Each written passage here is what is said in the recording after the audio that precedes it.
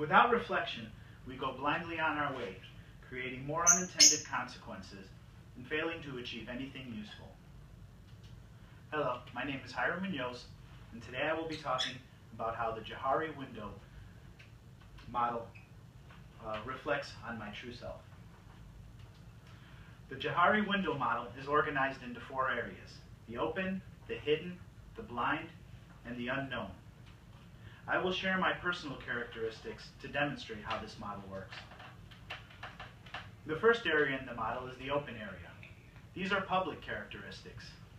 These are things that I know and people publicly know about me. The first one is that I'm technically knowledgeable. People frequently ask me for advice. I repair computers, and I also helped create a static policy at a previous employer. I'm involved in many technical projects. I built an electric bicycle, and I also helped a friend assemble solar panels. Another area is that I'm honest.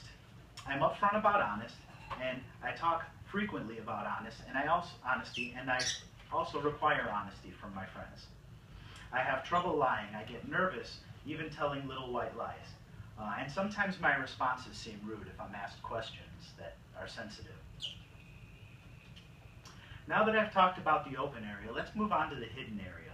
The hidden area includes private characteristics, things that I keep to myself that I don't necessarily share with people.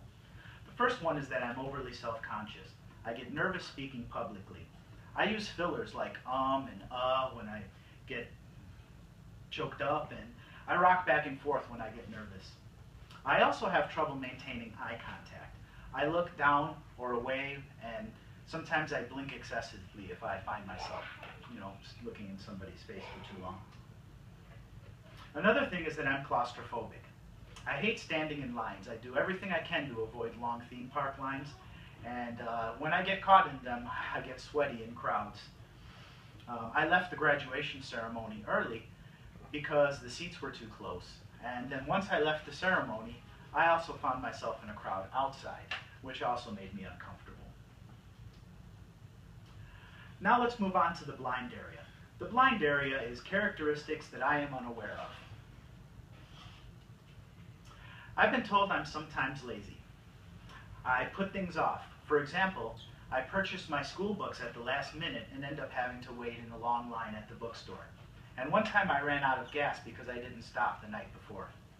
I also use technology to avoid movement. I use my cell phone to make calls within the house to avoid having to get up and talk to somebody. And I also use my electric bike when going out with my friends. I've also been told I talk too technically.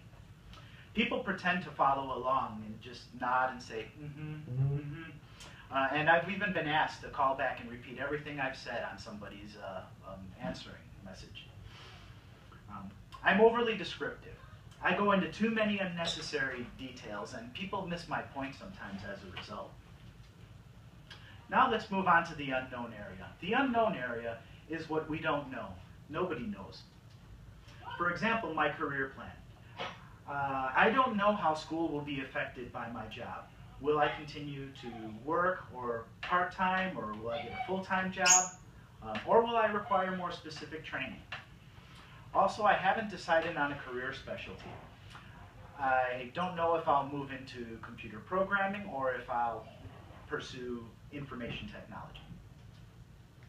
I'm also unsure about where I will live. I prefer to remain in Orlando. To do so, I can telecommute or I can travel back and forth to avoid having to move. But great opportunities exist in other states, such as higher pay and much better job availability. The Johari window model displays the elements of our true self. We have discussed how the Johari window model reflects on that true self. The open area describes things that everyone knows.